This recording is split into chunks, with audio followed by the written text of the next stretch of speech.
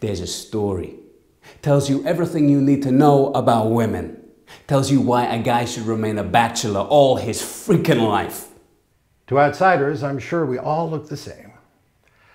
To each other, of course. We were very different. The biggest thrill I had that day was your hand holding mine. Most women hate guys that are pushy. But if they think you're not chasing them, they'll never let you go. On the surface, we prided ourselves on our tolerance. A tentative smile, holding my hand. 8 years of happiness before it began to crumble. Each of us had suffered in our different ways. And because we had suffered, we had lived. I want this woman so bad I would do anything.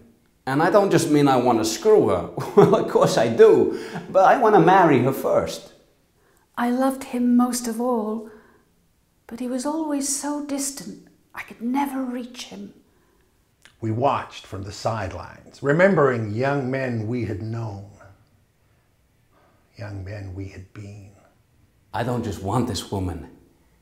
I'm in love with her. Love has so many meanings and changes so much. Or maybe it isn't love that changes, but the one who is loved. We no longer knew the language of youth. Its concepts and concerns were now too foreign. We all got someone better inside us. It just takes time to dig him out. Why should I believe you, I asked, when you never tell me anything? I'm a man, you said. It's what men do. And what am I said. Whatever we do, however hard we try, it's never enough for them. I guess all women are like that one way or another. By the end of the afternoon, we each sat in our own pool of anger, less concerned with the truth of the day's events than with the naivety of those around us. You ever been kicked in the stomach? Not the balls, the stomach.